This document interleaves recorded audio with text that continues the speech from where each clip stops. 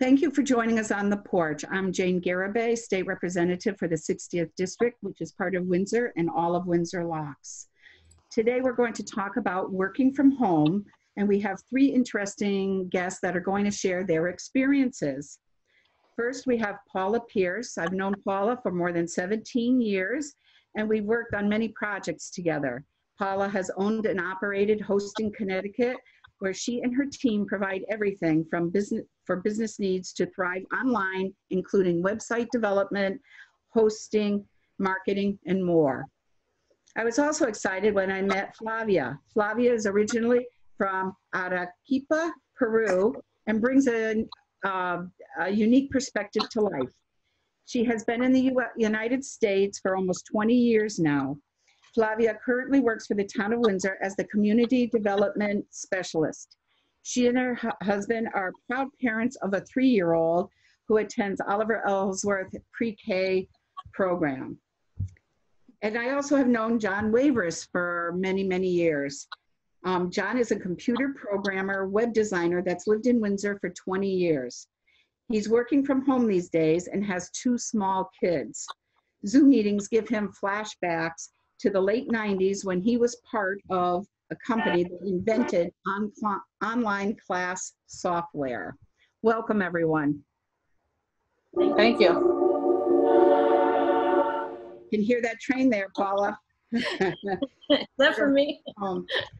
So, you know, I know, Paula, you've been working from home, but it's different now. John, you have an office, both outside the home and in the home. And Flavia, you work at Town Hall. Paul, I'm going to ask you first. Do you have a designated workspace? I do. I have a small office space right in front of a big picture window so I can see what's going on outside, thankfully. Because sometimes I feel like I'm the only person in the world right now until I get a phone call or see another human being. So, but yes, I have my little space. Okay, John, how about you? Yeah, I haven't been to my real office in a couple months, but I used to work from the basement before that, so I just sort of quickly moved back into the basement. And, The basement. I'll fix it up soon. That's good. And Flavia, how's it for you? Because for you, it is a total difference. Yeah, so I'm actually splitting my time. Part of my time I'm here at home, and part of my time I'm in town hall. Here it's very makeshift. We brought a table from the basement where we have the computer, but right now I'm talking to you guys through my phone. Thankfully, my daughter is pretty quiet. I got her watching a movie right there. So FYI, there might be a few interruptions. Right, no, and that's fine. We totally understand. That's why I was a little late coming. I had to put the dog out that was desperate, so had to do that before I came on the call. So one of the things that I noticed for myself, because I've also been isolated and at home for the most part and doing my work from home, is how do you minimize distractions? I find that I get distracted by everyday life and you know, things going on, the dog, things that it wouldn't normally distract me. How are you coping with that? Who wants to answer first? Flavia, how are you coping? Okay. Initially, I was fighting it, but you know, it didn't take long for me to realize that I couldn't really do everything. So now, you know, if there's a distraction, and really the distractions are my daughter. So if there's a distraction, I just go with the flow, because otherwise, you know, I'm not well up here and I don't get anything done.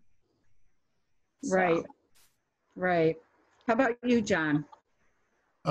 It's the same thing. You know, if the kids need me, I have to stop. But I kind of made progress by scheduling out everything I'm going to work on.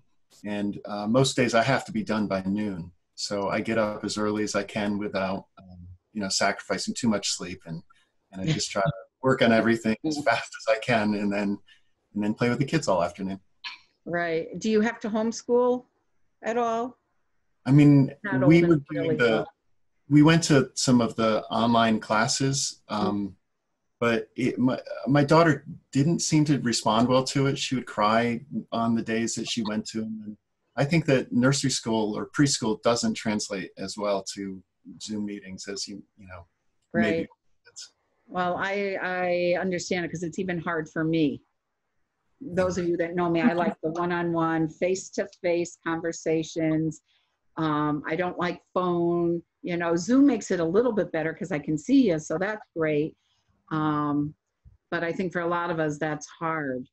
And what about you, Paula? Well, I've been working from home for many, many years, so I'm used to distractions. My distractions are a little different since I don't have any kids or dogs. I have the laundry right near me. I have the kitchen right near me. So for me, it's like, oh my God, things need to be done around here, but I've got to put my head down at my desk and actually look at what I'm doing and just try to focus. But I do take a lot of breaks too. So I'll get up for a few minutes to make tea and whatever and go around and, you know, sometimes. But I know that before you used to go out and go to one of the local restaurants or coffee shops and spend hours and meet with clients. So that's been a big change for you too, hasn't it? Huge change. And I didn't really realize it at first when this all started because I felt before like I didn't have that many meetings, but I did have, like you said, time away where I could be around people, get my work done, but still be social. And now I find myself, and I used to kind of hate meetings, and now I find myself like, oh my God, I should probably schedule some calls. I want to see some people. So that's actually been a change. I've been seeking out meetings, which is very unlike me. Right. So, well, that brings it, you know, the social interaction is important to all of us and how COVID has changed that, right? How has it changed? John, what's it like being in there for 2 whole months? You know, you've been in self-isolation with your family. How's that going? How has it affected you? I mean, every week's a little different. I am not looking far in the future, I think. I'm just saying, what do I need to get my work done today? Maybe I'm looking a week in advance, mostly. And Okay. it's weird to drive my car now. I don't know if you're the same way. Like, we rarely get out, and then you get in the car and it's like, oh yeah, I can steer. And you know? I have to admit, sometimes I get in the car just to go for a drive. Yeah, right. Get out because I've tried to isolate as much as possible for Jenny.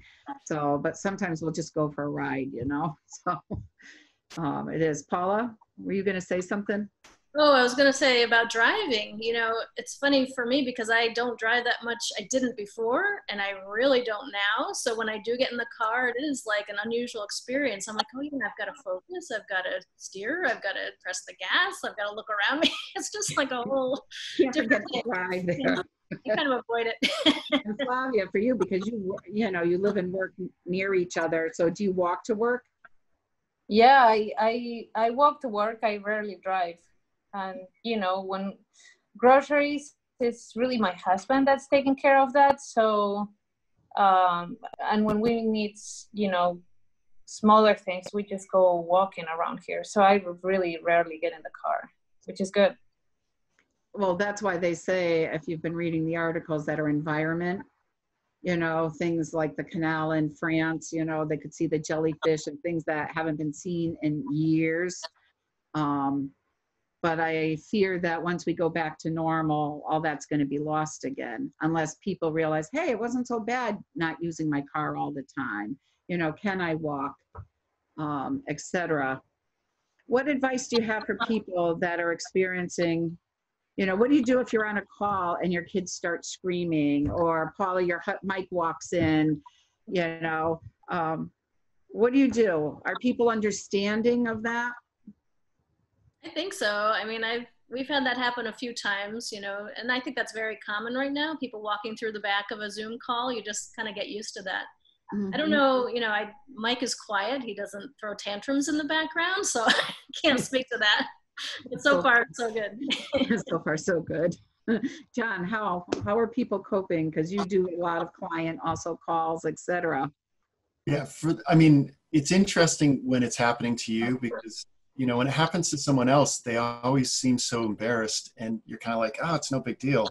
But I remember just a week or two, I was in a meeting that was not before noon. So it changed the schedule. So my daughter's knew, you know, I was available and they had to be in the call with me. And I was mortified. It was just the worst call. And Paula was in it, I think. And I was just like, oh, stop, please. I loved it. It was the worst. It was the worst, but it was great too. Was it? It was. I mean, the two girls were all over you, wanting your attention and, you know, trying to get their way. But everybody understood. yeah. That's cute. I mean, Yeah, you have it because you go to work a couple of days and you're at home. Is that hard to do, to juggle between the two? Actually, for me, that's great because it really gives me a breathing space outside of home because, you know, she's 3. I'm sure, John, you have, you know, a little one, you probably have those issues too, but it's very demanding. So being at town hall, it's sort of a break, but I know for her, it's very hard because she doesn't really have a lot of structure. So, you know, I see her very, very concerned whether she's going to be with dad today or with mom. And of course, when she's with me, she does one thing. When she's with dad, she does something else. So, and that's affecting her sleep.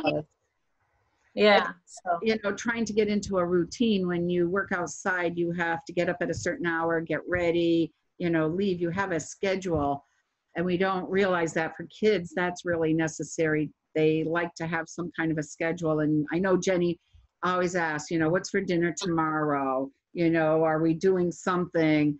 And she likes a kind of routine that she knows where she's going. And there's so much uncertainty right now, you know, that it's hard. I can't imagine, you know, being a parent, trying to run your business, all the different things that our businesses have to deal with.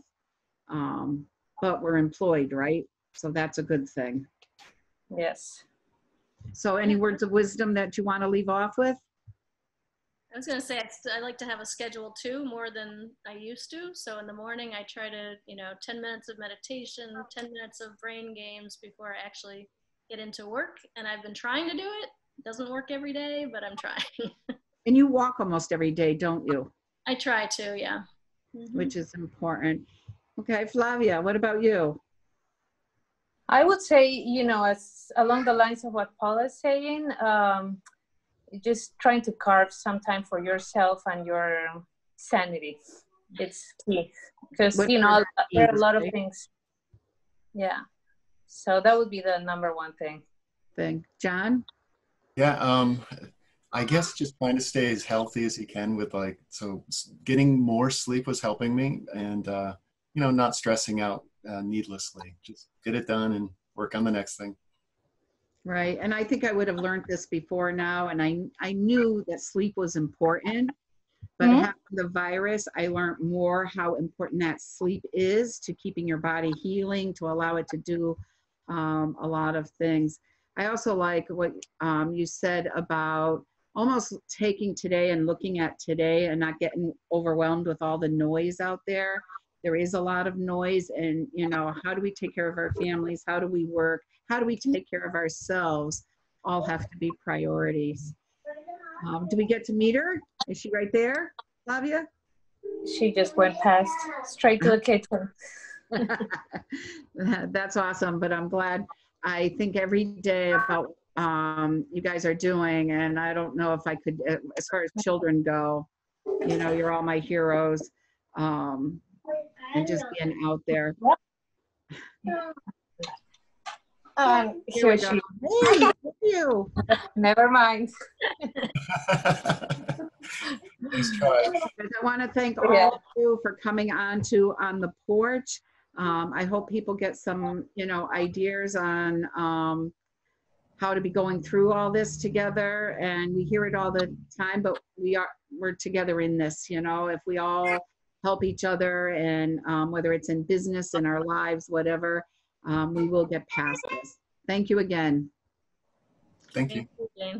Thank you to Win TV for filming this for us today. Until next time, thank you.